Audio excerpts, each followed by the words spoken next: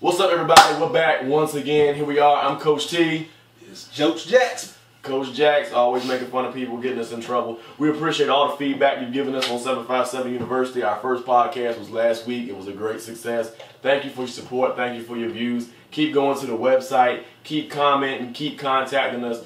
Keep sending us emails, and we'll definitely get to your topics as soon as possible. As promised on last week's show, we're going to be jumping right into our area top 10 here in the 757. The high school football season is literally just 7 days away, Coach. So right now, we're going to jump into our top 10. We're going to start off with a 10th ranked team, a team that had a good season last year, won 11 games, found themselves, I believe it was in the state semifinals, but they lost about 80% of their offense, Coach. They lost quarterback E.J. Fajan. Yes, I'm talking about Northview High School in Norfolk, Virginia, the Northview Pilots, Coach Roosevelt Cotton. They lost their quarterback. What do you think about when a team loses a large chunk of their offense and loses their quarterback? How does that affect them going into the next season? Well, first of all, the Northview program, they had a really great season last year. Surprised a lot of people. Great quarterback play. Yep. They had a lot of guys that had been there, so they're used to the system. My whole thing is when you lose that quarterback, unless you had a guy that's been there, that hurts a lot. I'm taking 2 wins. Now, I think they should still be a decent team to be the contend, especially playing in the Eastern District. They're going to win 8 or 9 games in the district. It's kind of like that Eastern District thing where if you have a decent defense, you got a decent running game, you can throw the ball a little bit, you can be able to compete in that district because it's a little more top-heavy than some of the other districts. So, you know, I think they could probably get 6, maybe 7 wins, but some of their quality wins are not going to be as good because some of the teams on the schedule is not going to be as good. So, drop them a little bit in the rankings, but I do see them having a bright future in this season. Oh yeah, they're going to win 8 or 9 games. They're going to be right there competing with Lake Taylor and teams like that in the district. Moving on to number 9, we're going to go with a school out of Suffolk, Virginia. A school that's really been on the rise the last couple of years, Coach. A school that won 10 games for the first time in their program history last year, and that's going to be Kingsport High School, the Bulldogs, the triple option running team out of Suffolk. They got a great electric tailback in Deshaun Weatherington. We'll talk about him a little bit later on the show. But what they have been kind of a victim of is the 4A school in the Southeastern District with the Oscar Smiths and Western branches of the world always falling ahead of them. However, last season, Coach, not only did they compete well against Oscar Smith, but they beat Western Branch and they beat Gransfield, another 6A school in the district, and found themselves knocking on the door of the state semis until losing to Lake Taylor in a game in which Weatherington was not able to play because he was injured. How do you see their season shaping up, and do you see them climbing up from number 9 and possibly ending up in our top 5 by mid-season form? Absolutely. First of all, shout out to Coach Jones. He's been getting Coach that Jones. program. Look, that program, man. I remember that program, they were winning 3 or 4 games. I remember when they weren't winning anything. Coach Jones came in there, Virginia Tech alum, came there. They got a real strong basis. They run the football. Yes, they do. This year, I think solid defense. Coach Waddell out there running the defense. Deep Creek, shout out. He's a homer. Hey, I just gotta say, Coach Waddell, man. Well, basically, what I'm gonna say is like, we got these guys kind of low on the list. I got a lot of potential for these guys. Oh yeah, they're low on the list now, but I got a feeling they're gonna climb quickly. Incumbent quarterback Ryan Cluck, yes, one of my guys. One of my guys. I've known him since he was 12 years old. I really think that incumbent quarterback makes a difference. You know, I think they'd be able to push the ball down the field a little bit more. They'd be able to open up the running game because I think that's the one thing that's missing from their team is, you know, sometimes with the option scheme, if you kind of get behind the chains a little bit, you can't catch up. You can't catch up. So you need to push the ball down the field, maybe pick up the tempo and the pace of the game some so they can be able to get more possessions in the game. I think that they can really jump on this list like exponentially in the next few weeks. This team. Most definitely. I think we agree on that. If they can push the ball down the field, you know, Ryan can complete some passes and stretch teams vertically and make it where they can't play them dishonestly on defense,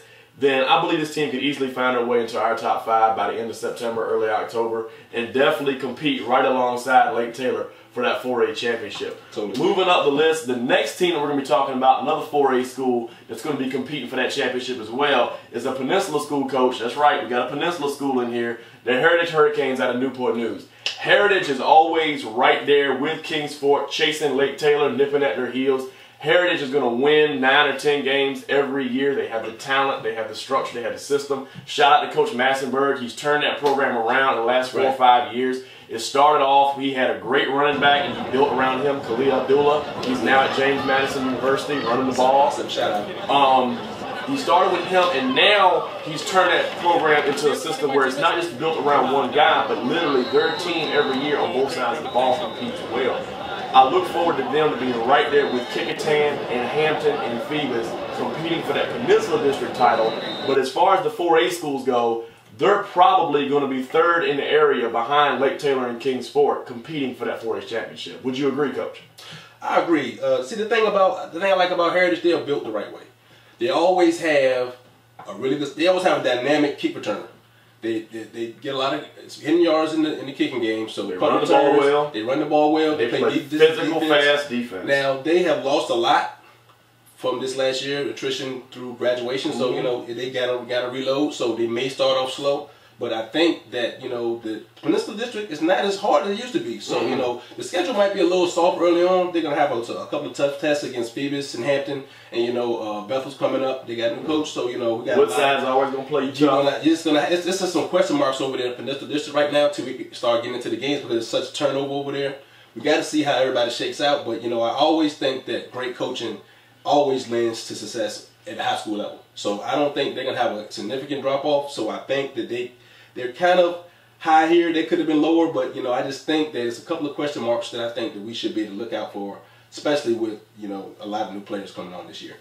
I like that. The next team we're going to talk about is our first beach team on the list. It's also our first 6A school. You know, the big boys, they play in 6A. Because that's what they like to tell you. Cox High School out of Virginia Beach. Coach Tachelski, they always do a great job out there running the football, playing fundamentally sound. They got a great quarterback, Nicole Johnson, big, tall, physical specimen, runs the offense very well. He's highly talented, highly recruited. A lot of times I think Cox kind of falls through the cracks because when you think Virginia Beach, you think Beach District, the first thing you think of is Ocean Lakes. The next thing you think of is Salem. But a lot of times Cox falls through the cracks. But the last couple seasons, Coach, they've produced 7-3, 8-2 seasons and have been right there in the playoff mix. And I see them not jumping too high, not falling too low, but staying consistent the way they always do and staying right there in that level of, you know, 4 to 7 in the top 10 in the area. Would you agree? Yeah, see, the thing about Cox is they're kind of in that Beach District purgatory where it's just so top heavy because you got Ocean Lakes, which, you know, they're one of the better teams in the area, not alone in their district. Then you have Salem, who's always competed at a high level. So those are two games that they haven't been winning consistently over the last few years. You know, especially over the last 5 years, they haven't won that game at all. So, you know, you're talking about 2 wins now. Do you lose that game against a rival that you should win? Right. Do you lose to a Lansdowne? Do you lose to a Bayside, one of the up and coming schools with a lot of talent on it? Do you lose to one of them and find yourself sitting at 7-3 and maybe 3rd or 4th in the district, or do you stay consistent, finish a solid 8-2? And finish in the place we're used to seeing you at? And there's a lot to be seen in the Beach District this year because there are teams like Lansdowne and Bayside, and we'll get to that later, that, you know, should not, you know, have records like they had last year. They should win more games than they won last year. There's a lot of close games that were lost last year in multiple districts by multiple teams, and we're going to talk about that shortly. The next team on our list, coming in at number 6, is going to be Salem High School, another 5A school. Salem, multiple times in the last few seasons, have been right there knocking on the door of a state title in 5A, only to fall short. Coach Robert Jackson does a great job with them. Shout out to Coach Jack Greenhouse. Norcom alum. You know, Coach Jack's got a shot at his Norcom alums. You know what I'm holding to. Coach Jackson's done an excellent job with Salem. They have been producing talent at the high level. You know, Bucky Hodges, tight end right now at Virginia Tech, was a quarterback there for multiple seasons. They've been producing talent for a long time.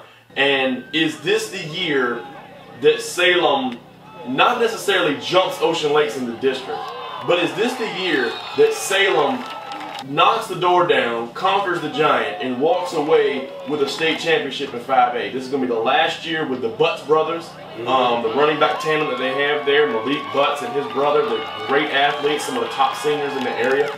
Is this going to be the year, their senior year, where Salem knocks the door down and comes home with a ring, Coach? What do you think?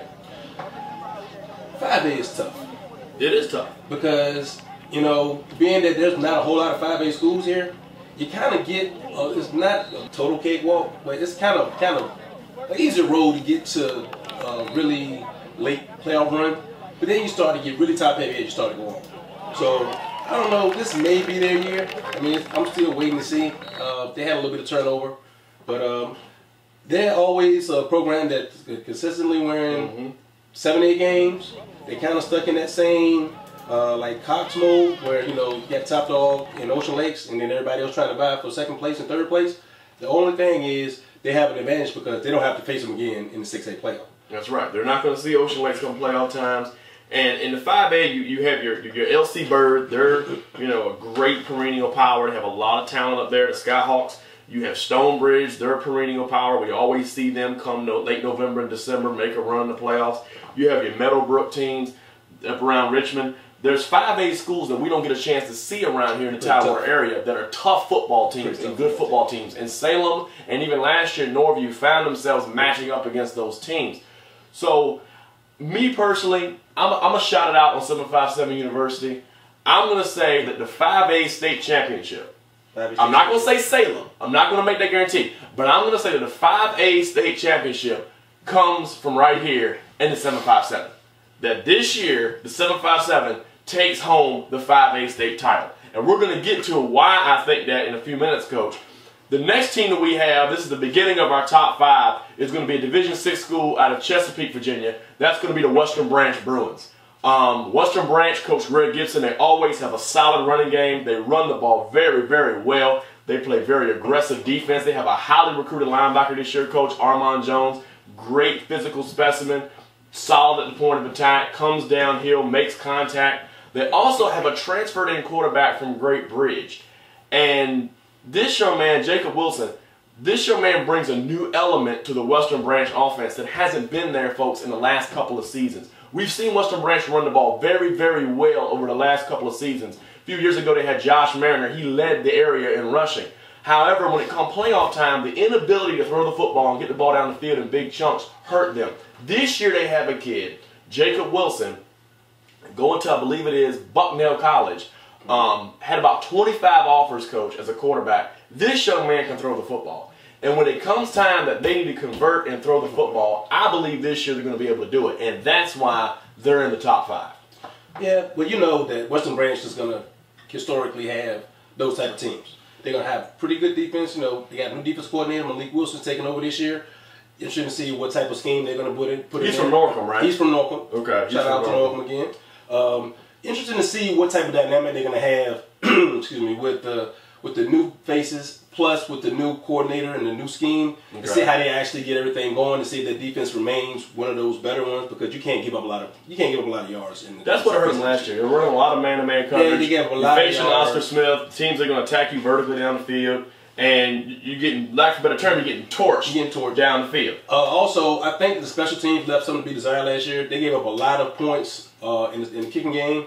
Yeah, I remember the Indian River game. Indian River changed the game by running a kickoff back right after Western Branch had run one back themselves. Right, so defense is going to be key for them because it's a field position game when you run that scheme that they run. They run more of that option veer type scheme. So what you're going to have to do is make sure that you have longer fields for your game, because you're going to have to be able to hold the ball to kill the clock. Because they're still not going to have that type of philosophy where they want to throw the ball down the field a lot. Still want to run the football. The next team on our list, and this might cause some controversy, Coach. This might cause some back and forth. Is, we have Lake Taylor ranked 4th. A lot of people around here are touting Lake Taylor to win on the state championship. I believe they're probably going to win on the state championship. I'm not going to take nothing away from them, I do. But just because you were the best team in 4A in the state doesn't mean you're the best team. Doesn't mean you're the best team in 757. No.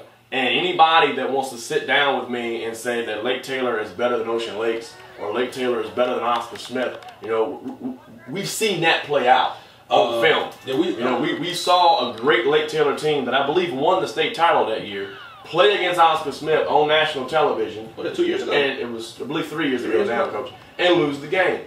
So Lake Taylor's a great football team, not taking nothing away from them, but I can't put them above some of the larger schools in our area. We happen to be in a unique situation where we have 6, 5, 4, and even 3A schools here in the 757. So yes, I believe Lake Taylor is the best 4A school in the state. Yeah. But right now, I believe they're only the 4th ranked school in the 757. They have great players, Wayne Davis, Keontae Burton, great players that are going Division I, great football team. Mike Carney, big man anchoring the offensive line. They got a great football team.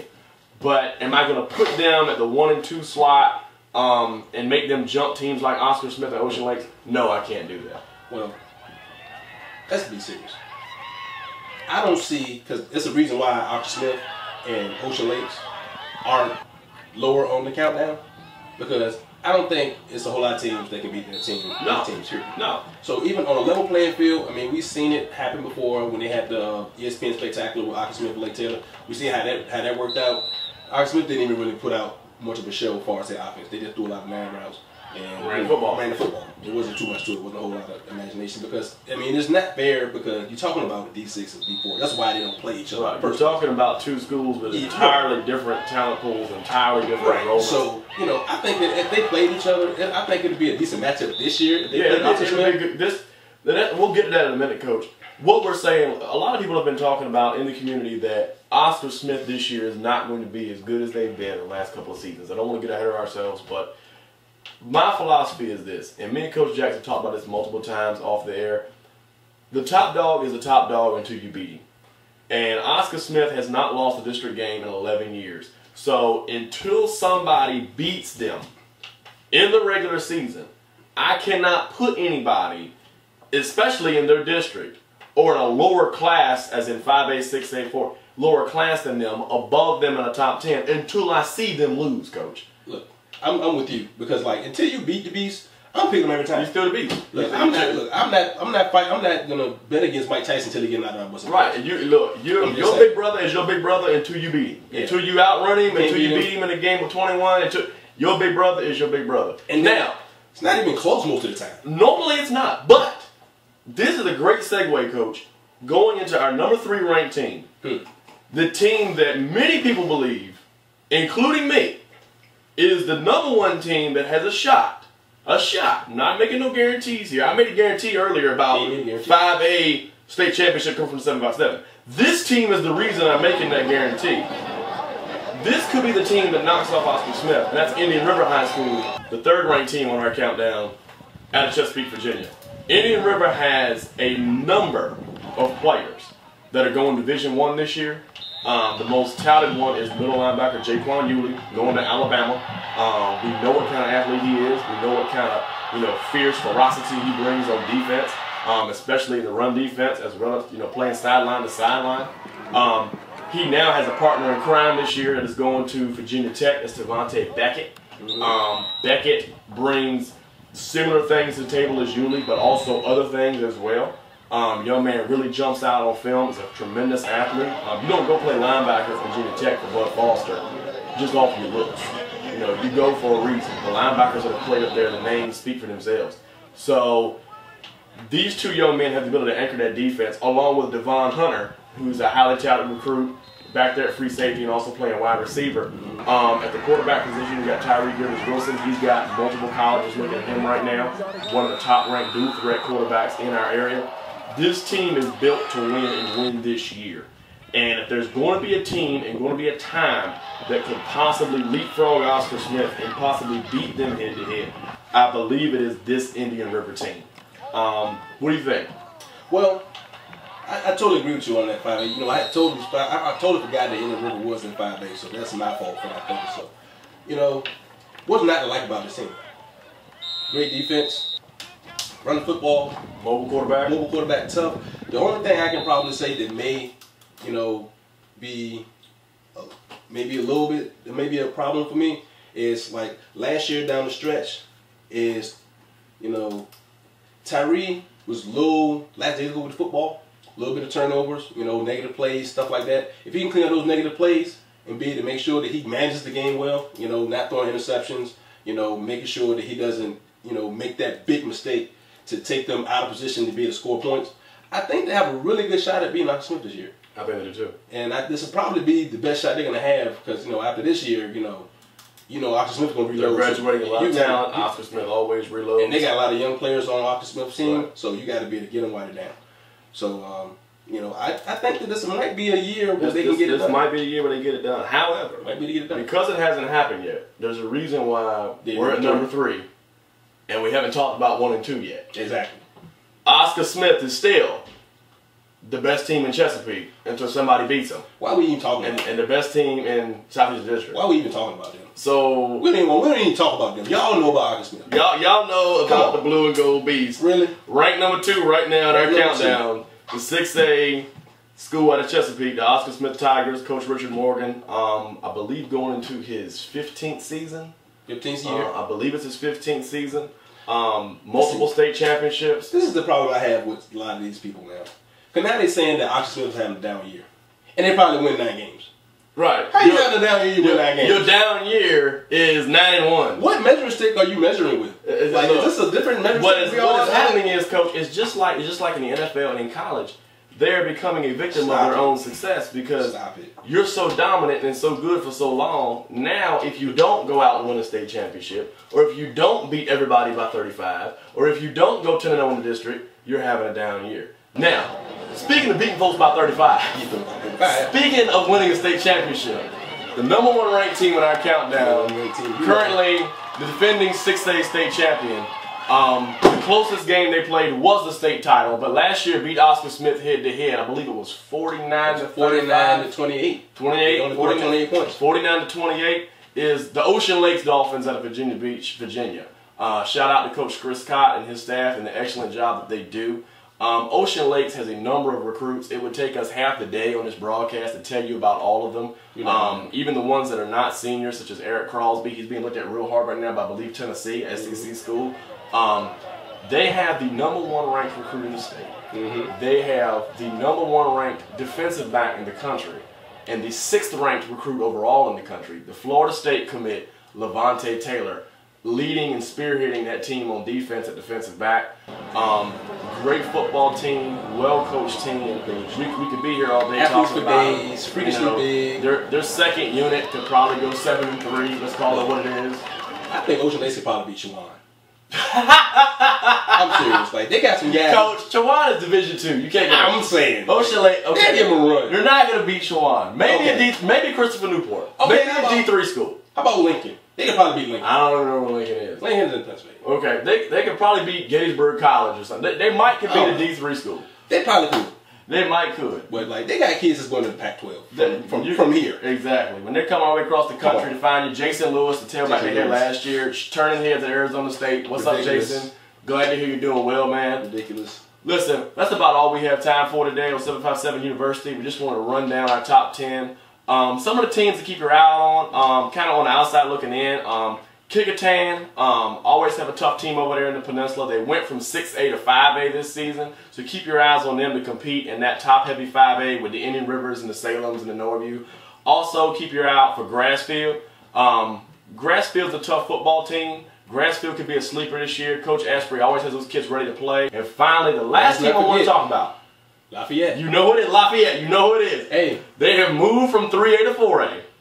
And now in the playoffs, they will have an opportunity to compete with some of the 757 schools and test their mettle against some of the best here in the state of Virginia. They're going to be a top 3 seed in 4A playoffs. My boy, you said that. You heard it here first. Okay, top 4 seed in the 4A playoffs. Y'all heard it. Lafayette will be a top 4 seed in the 4A playoffs. I don't know if Lake Taylor and Heritage and those teams going to agree with you. They're not going to play them. I understand that. They're going to play them. But they're going to play them eventually.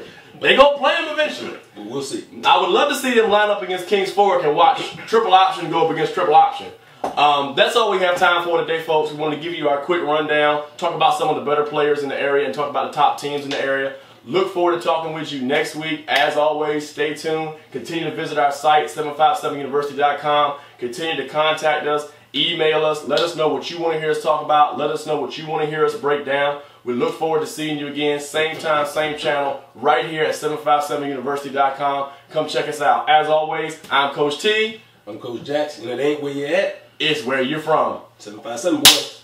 Y'all holla. Let's get it.